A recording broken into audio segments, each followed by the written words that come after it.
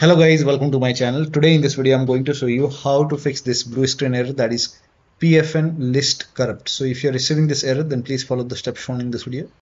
So after installing Windows Update, if you're facing blue screen, in that case you can uninstall recently installed Windows Update. So you can go to settings and then go to Windows Update and then go to update history. Scroll down at the end here you can see uninstall updates. Click on uninstall update. So whichever update is the latest one. So in my case right now it's KB5043145. Whichever is the latest update, you can uninstall that update from here. Click on uninstall. Click on uninstall once again. And let the uninstall complete. Now once the uninstall is complete, you will see restart required. So you have to restart your computer after this. Now after the system restart, again open Windows settings, then go to Windows Update, and here you can see pause update option. So for now you can just pause the update and just wait for the next update. So in next update maybe these issues are resolved. So till then you can pause the update. Maybe you can pause it for 1 week, or you can just pause it for extend it for, like here you can see 2 weeks or 3 weeks. And whenever you want to resume the update, you can always click on resume update. In future you can install the updates. Now even after uninstalling update you're facing the problem, in that case please follow the rest of the steps shown in this video. Now the first step is to check for updates. So open Windows settings and then go to Windows Update and then click on check for update. Now once all the updates are installed over here, then restart your computer. Make sure that you install all the updates over here and then restart your computer and then check.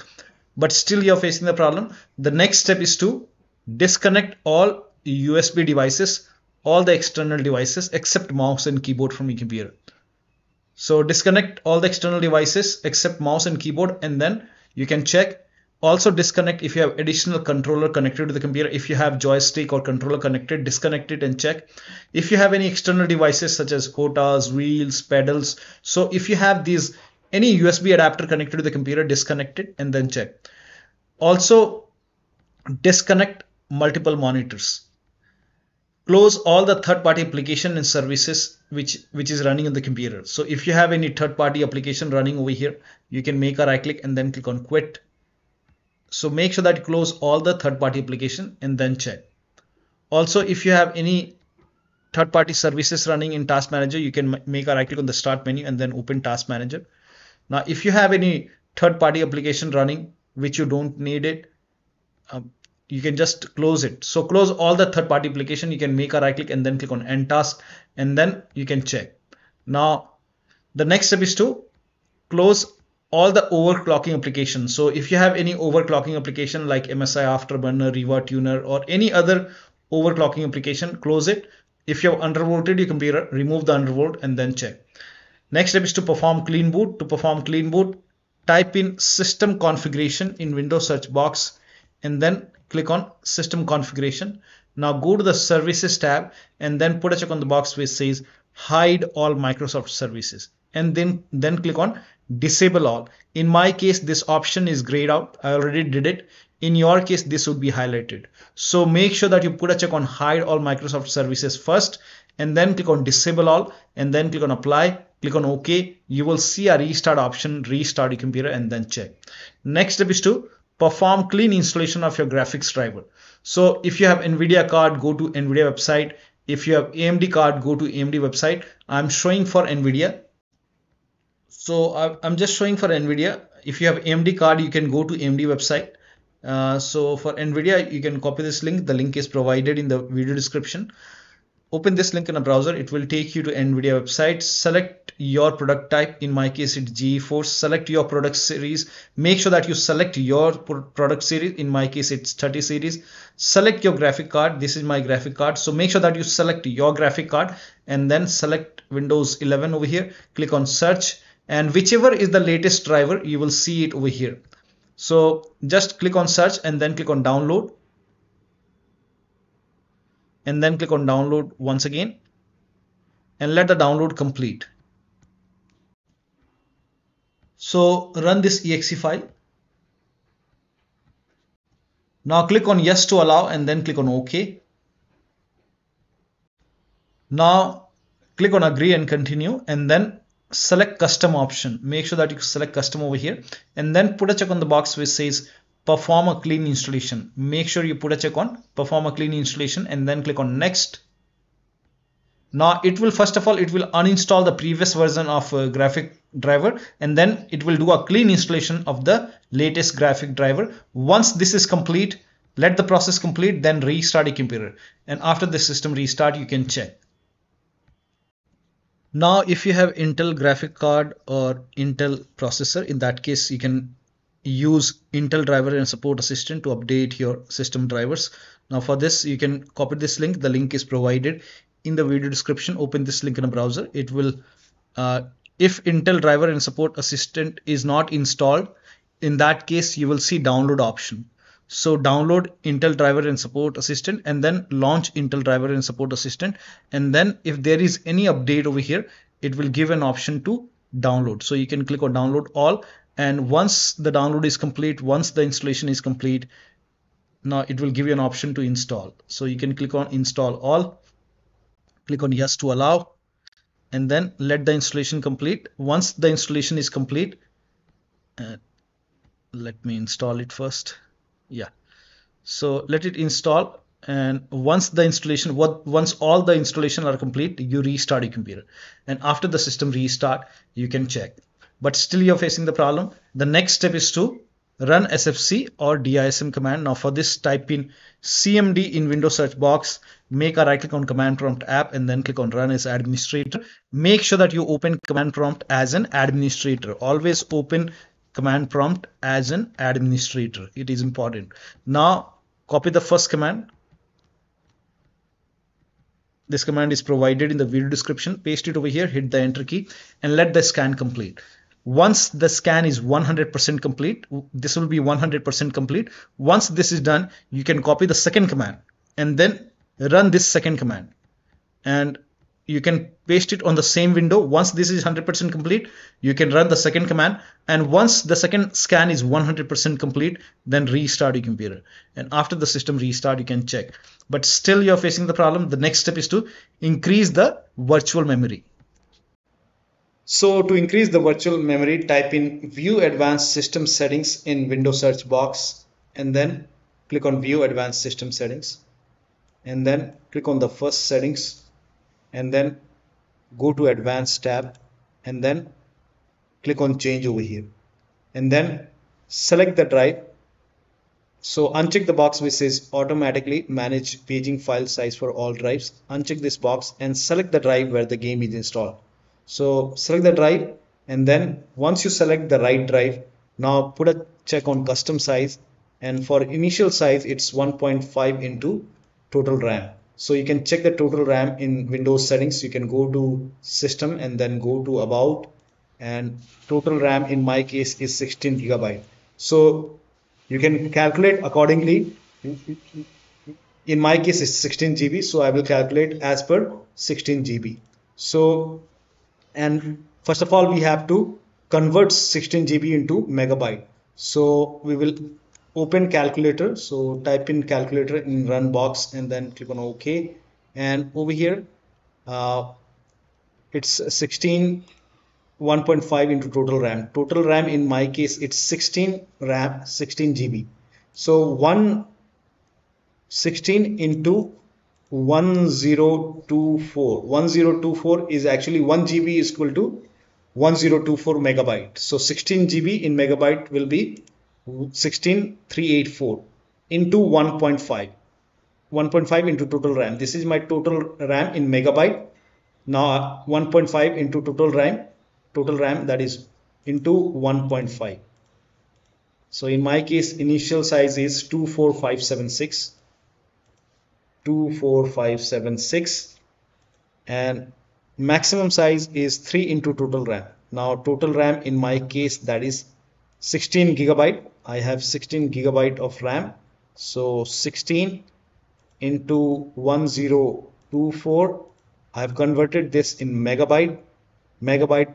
Now that is 3 into total RAM. So total RAM is this much into 3. that is 49152, 49152, 4915152. Now click on set over here, then click on OK, OK, apply, OK, OK. Now restart computer. Make sure that you restart your computer after this. Now the next step is to roll back graphics driver. Sometimes the latest driver sometimes causes problems. So in that case, you can roll back to the previous version. So you can make a right click on the start menu and then go to device manager. Now over here, you can expand display adapter. Now to roll back Intel graphic card driver, you can make a right click on Intel and then go to properties, go to driver tab. Now if rollback driver is highlighted over here, in my case this option is grayed out. If this option is grayed out, you don't have to do it. If it is highlighted, rollback driver is highlighted, click on rollback driver. Once the process is complete, restart your computer and then check. Now do the same thing for NVIDIA or AMD. So if you have AMD or NVIDIA, make a right click and then click on properties, and then you can go to driver tab.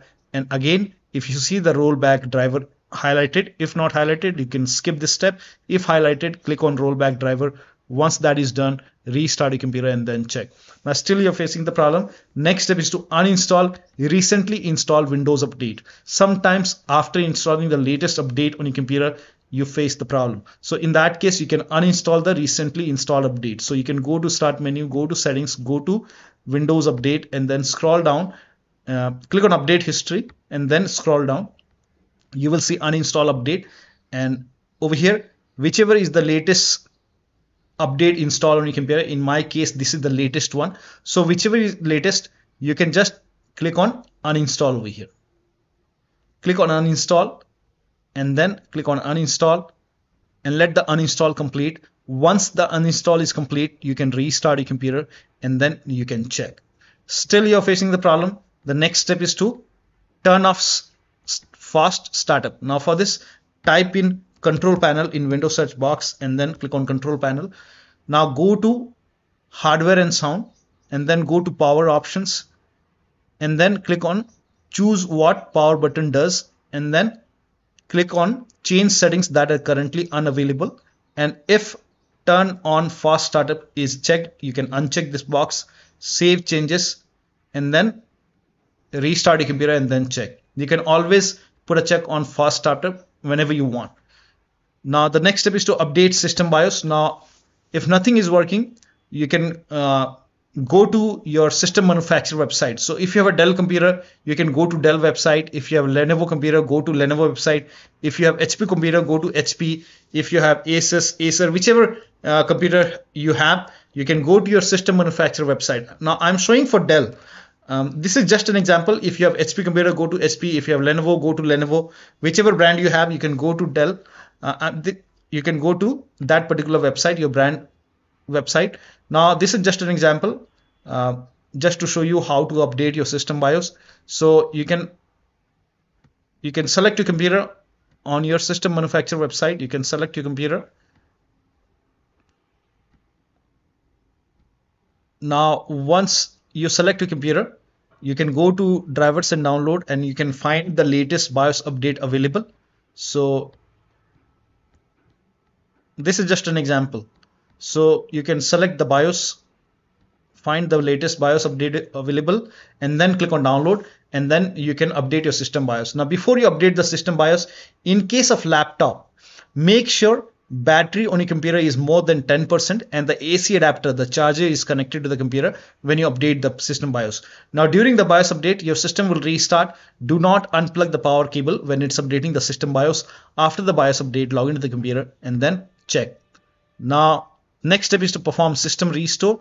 Sometimes this takes care of the problem, so you can perform system restore. Type in system restore in Windows search box and then click on create restore point, and then click on system restore over here and then click on next. And then if you see the option which says choose recommended, so you have to choose recommended and then click on next, and then you have to select the date and time on which date you were not receiving you're not facing the problem, you're not receiving the error. So suppose you started facing blue screen problem today, then you can select the date and time for yesterday or maybe day before yesterday. So you have to select the date and time on which date you are not facing the problem. So select that date and time and then click on next and then click on finish. Now the system restore will take some time, and once that is complete, now you can check. Next step is to update your Windows using media creation tool. Go to this website. Here also you will find media creation tool. Click on download now and then run this exe file. Click on yes to allow. Now this will load Windows 11 media creation tool. Now click on accept. By default Windows 11 would be selected. Click on next. Select ISO file, then click on next. You can save the location. You can set the location as desktop and then click on save over here. Now once the download is complete, click on finish and then go to desktop, find Windows ISO file, make a double click on Windows ISO file, then run the setup file, make a double click on setup file, click on yes to allow. This will load Windows 11 now. And here you can see install Windows 11, click on next. It will check for update, then click on accept. Again, it will check for update. Now before the installation, you will see the screen which says ready to install, and by default the option to keep personal files and app would be checked. When this is checked, you will not lose any data on the computer. Click on install. After the installation, log into your computer. Now, if nothing works, the last step is to do a clean installation of your Windows 11 using USB flash drive. Now, before you do a clean installation, let me inform you that performing a clean install of Windows 11 using flash drive will result in loss of data and application. So please back up your computer data before performing a clean installation.